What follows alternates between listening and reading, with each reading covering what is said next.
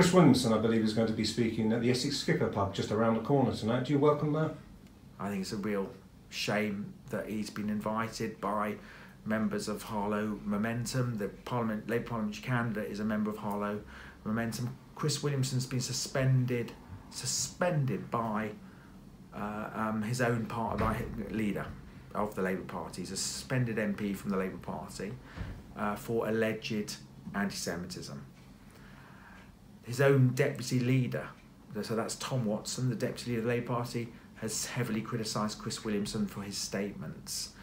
And yet they invite this individual to Harlow. Now it's good that, and I respect Councillor Ingle, the leader of the Harlow Labour Group, I genuinely respect him for distancing himself from this, but everybody knows that there is very little difference between Harlow Labour Party and Harlow Momentum, and the Labour parliamentary candidate is a very active member of Harlow Momentum, and if Momentum and Harlow Labour really don't want this person to come, the Labour candidate should resign as a member of Harlow Momentum, and the Labour Party should go back to doing what it used to be, which is a serious party of the centre-left, focusing on those most in need, not kind of dabbling in extremist politics. Is there any